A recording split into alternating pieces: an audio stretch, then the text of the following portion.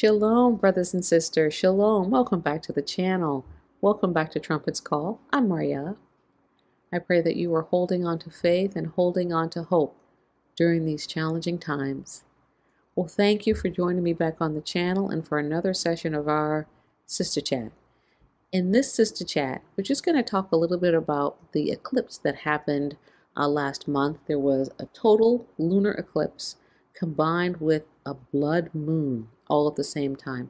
We're going to talk a little bit about that, about some insight that the Most High had brought to me by our sister, our beloved sister Katara, and I'm just so grateful to her for reaching out to me with this information, because it really blows the lid off of this information for me with regard to spiritual significance. The Most High is speaking, He's speaking, He's speaking in every way possible. As we pay attention and as we attune our ears, we can hear Him speaking to us through circumstances and through the signs, the moon, the stars, and the sun. And so I'm so grateful to Sister Tara for sending me this video, which I will be sharing with you shortly. But we're talking about the lunar eclipse. It was a cloudy night that night during the lunar eclipse, and I actually went out with my husband and found a clear field that we could look up and see the moon. And it was a cloudy night, like I said, and so we could only see bits and pieces of it, but there was a clearing, and so we were able to see it, and it was red, of course, and we could see it being eclipsed by whatever that was moving in front of it. I'm not convinced it was the Earth. So whatever that was moving in front of the moon, it was being eclipsed. And I thought, well, okay, that's different. I didn't give it a whole lot of thought. I know that things like that are spiritually significant, but I didn't think to ask questions, and I probably should have asked the Most High to show me what this meant, but I didn't think to do that. And so He brought the information to me through our sister Tara. So I'm grateful to her once again. So we're going to be looking into this total lunar eclipse that happened on May 15th and 16th, and what the Most High has to show us and teach us through this eclipse and through these events. It's just most amazing. So as we look into this and we look at the eclipse, I want to know how the eclipses are mentioned in the scriptures. And we see here from BibleTools.com the mention of the eclipse. It says, of the eclipse of the sun is alluded to in Amos 8:9, Micah 3:6, Zechariah 14:6, and Joel 2:8. And in these verses of scripture, it's talking about the sun becoming dark, or the sun not giving its light. These are the verses that they're saying alludes to an eclipse. Eclipses were regarded as tokens of Yahuwah's anger. We see that in Joel 3:15 and Job 9:7. The darkness at the crucifixion has been ascribed to an eclipse, Matthew 27:45. But on the other hand, it is argued that the great intensity of darkness caused by an eclipse never lasts more than 6 minutes, and this darkness lasted for 3 hours. Moreover, at the time of the Passover, the moon was full, and therefore could not be an eclipse of the sun, which is caused by an interposition of the moon between the sun and the earth.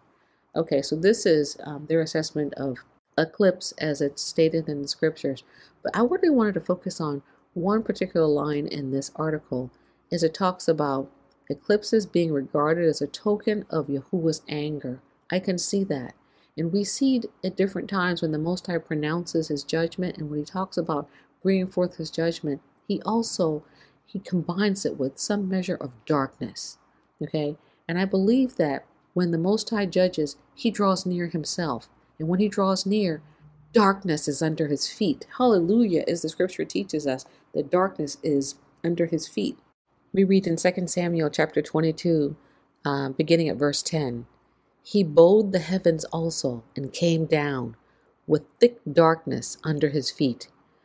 And He appeared on the wings of the wind, and He made darkness canopies around Him, a mass of waters, thick clouds of the sky.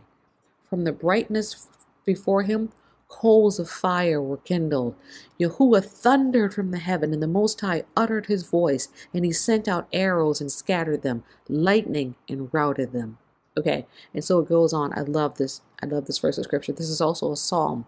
And so one of the things that we see when the Most High draws near, He draws near in darkness. And it's not because he is darkness. It's because when he draws near, those who are wicked or those who don't see him in his proper light see him as darkness, when he indeed is the intensive light that would destroy the eyes. He is so bright. And so this idea of an eclipse in a spiritual sense could be an indication of the Most High's wrath as he draws near to judge the earth. So we're going to continue on. We're also going to talk here a little bit about blood moons. And in this article on spiritualityhealth.com, we read, the appearance of a blood moon has had spiritual meaning throughout history. The ancient Incas and Mesopotamians believed the blood moon was an omen portending death and the overthrow of the king. Let that sink in, brothers and sisters. Death and the overthrow of the king, or perhaps many kings, or perhaps a nation. Babylon, perhaps? Some Native American tribes believed that a blood moon meant that the moon needed care. Islamic cultures view the phenomenon as a time for special prayers. The blood moon took on a spiritual meaning more widely in 2013 as the blood moon prophecy was picked up by media channels and shared widely. Christian preachers interpreted a series of prophecies in the Bible that spoke of the end of days following a sequence or a specific sequence of lunar and solar eclipses. As the term blood moon became widely known, it prompted intense interest and widespread examination of the phenomenon. Clearly, the blood moon sparked curiosity and the imagination of many. Blood moon is a descriptive phrase for a total lunar eclipse that takes place during the full moon. The reddish color, though ominous, is simply the result of the scattering of sunlight through the Earth's atmosphere, similar to what happens during sunsets that appear red. Okay, so that is their assessment according to spiritualityhealth.com. And I want to focus in on the first line, that the blood moon was believed to be an omen portending death and the overthrow of a king. So if you put those two things together, what we learned about the eclipse and what we learned about the blood moon, what we learned about the eclipse was that when the eclipse appears, it's an indication of the anger or the wrath of Yahuwah as he draws near to judge. If you combine that with the idea of the blood moon being an omen portending unto death and overthrow of a king, these two go together perfectly. You can see then combined it is the Most High drawing near with darkness under his feet to judge the nations, to judge the kings, bringing death and destruction to those who are disobedient and refuse to repent. You can see that. And so this is what a blood moon total eclipse indicates, okay? This is what it indicates, or can indicate. Continuing on. So we're going to read Joel chapter 2, verses 30 through 32, and it reads, and I will shew wonders in the heavens and in the earth, blood and fire, and pillars of smoke. The sun shall be turned into darkness, and the moon into blood, before the great and terrible day of Yahuwah come. And it shall come to pass, that whosoever shall call on the name of Yahuwah shall be delivered. For in Mount Zion and in Jerusalem shall be deliverance, as Yahuwah hath said, and in the remnant whom Yahuwah shall call. So what we see represented here is an indication or some signs of things that shall be happening when Messiah returns and when the Father arises in his Son to judge the nations. We're going to see blood and fire and pillars of smoke. And if you go and look at the book of Revelation and look at the trumpet judgments and the bowl judgments and the seals being released, you see images. You see these same images being represented. And the sun will be turned into darkness and the moon into blood. This is a consistent theme that we see in the scriptures. It's apocalyptic language, as it were. So before the day of Yahuwah comes, we're going to see these sorts of things happening. So every time we have a blood moon or an eclipse or anything of that nature, it only points to the day of Yahuwah coming. It points and says, it's coming, it's drawing near. And I believe when you see these things begin to increase in frequency, it's saying, it's getting near, it's getting near. So I encourage you to take a look to see how many blood moons we've had recently in the past few years and how many eclipses. I have never in my adult life remember having so many eclipses. They're all the time. They're happening all the time. Okay? And so as a result, we can understand and know by the Ruach that the time of the drawing near of our Messiah is coming. It's hastening. And all those who call upon the name of Yahuwah will be saved, will be delivered. And that would be us. We are calling upon the name of Yahuwah and we're asking him to send his salvation, to send deliverance. And when we call upon his name in faith and in a place of repentance, he will hear us and he will deliver us from this land of captivity. Okay, now we're reading from Revelation chapter 6, verses 11 through 13. And white robes were given unto every one of them, and it was said unto them that they should rest yet a little season, until their fellow servants also, and their brethren, that should be killed as they were, should be fulfilled.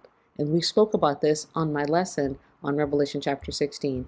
I believe that the fellow servants who are to be killed are to be the 144,000, who I believe are the two witnesses of Revelation chapter 11.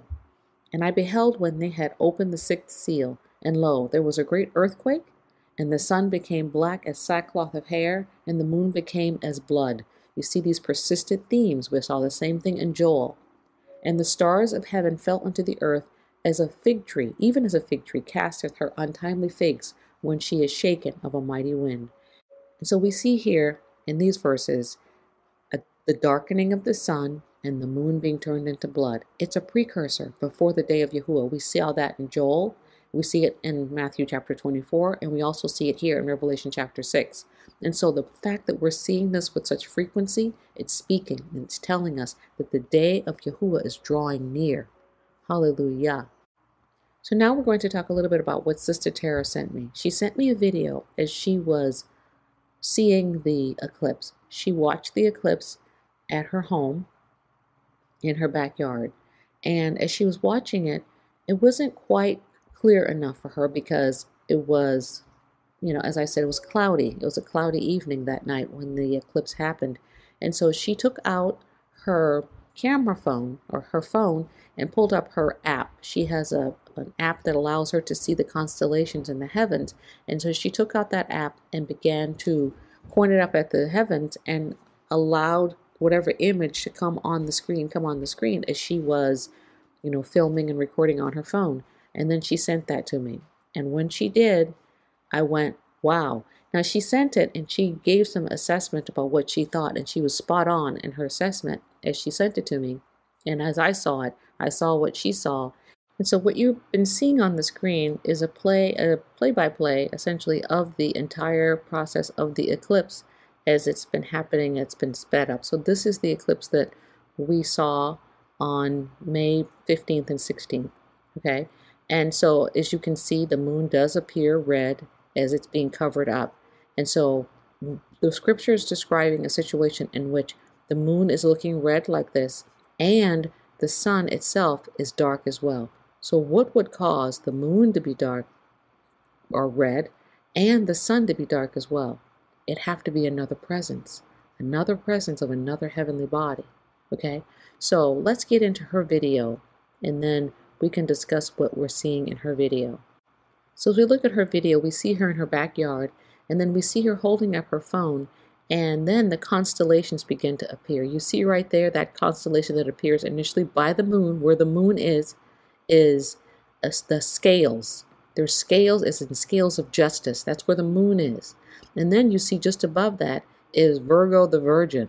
You see the Virgin that's just above the moon, and then to the right and north of the Virgin is a lion, the lion of the tribe of Judah. So what you see in these images as they're playing out, you see the moon pointing to the scales of justice, and then you see the nation of Yasharah represented by the woman. You see that here, the woman right here in the sky, just to the north of the moon as the moon is rising. And then just north of that is Leo the lion, okay, who is the lion of the tribe of Judah. And so all put together, what we see here is a picture or a story of the Most High telling us through this eclipse that the lion of the tribe of Judah will bring justice to Yasharal. This is what we saw during this eclipse. and we didn't know it. And had this sister not pulled out her phone and seen these constellations in the sky line up perfectly with the moon, and the moon moving into the scales of justice and then rising, we would have not known. So the Most High is speaking to us. He spoke to us on May 15th and 16th, and he gave us a message. The Most High is sending his salvation, and he will wrought justice for Yasharal. He will.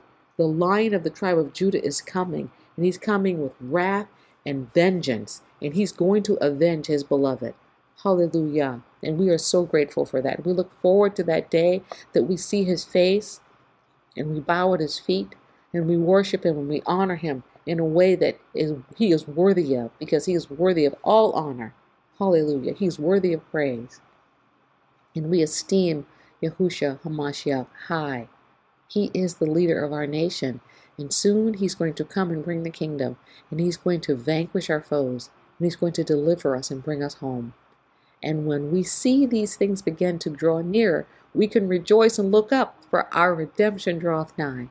So once again, I just want to thank Sister Tara Katara for sending me the video, and I wanted to share it with you to encourage you that weeping endures for a night, but joy comes in the dawn, and the day star is dawning. He's coming. He's returning. He's bringing justice for Judah, justice for Ephraim, justice for Yasharal, and he will gather his beloved and bring us back home into our land, the land flowing with milk and honey, and we will live together, one another, linking arms, living in righteousness and in peace, serving our King and serving the Father. No more looking to the nations to do and follow after their forms and their fashion. But we will lead in righteousness, and the nations this time, they will emulate us. They will follow after us. They will do the things that we're doing as we give praise and honor to the Most High. Hallelujah. Hallelujah. This is such an encouraging word. This is such an encouraging word from the Most High, and I wanted to share it with you. So I pray that you were baruched by it as much as I was when I saw it. May the Most High baruch and keep you, brothers and sisters. May he make his face to shine upon you and be gracious unto you. May he lift up his countenance upon you and grant you shalom, peace, peace and more peace, today and every day, brothers and sisters. I thank the Most High for you, and I pray that if you haven't done so yet, join us in the group chats over at WhatsApp and on Telegram. And in order to do that is to send me an email at trumpetscall@proton.me. trumpetscall@proton.me. And then we can get you the code to get you signed up and join us. We're having a wonderful time of fellowship over there. So join us if you can. Shalom and shalom.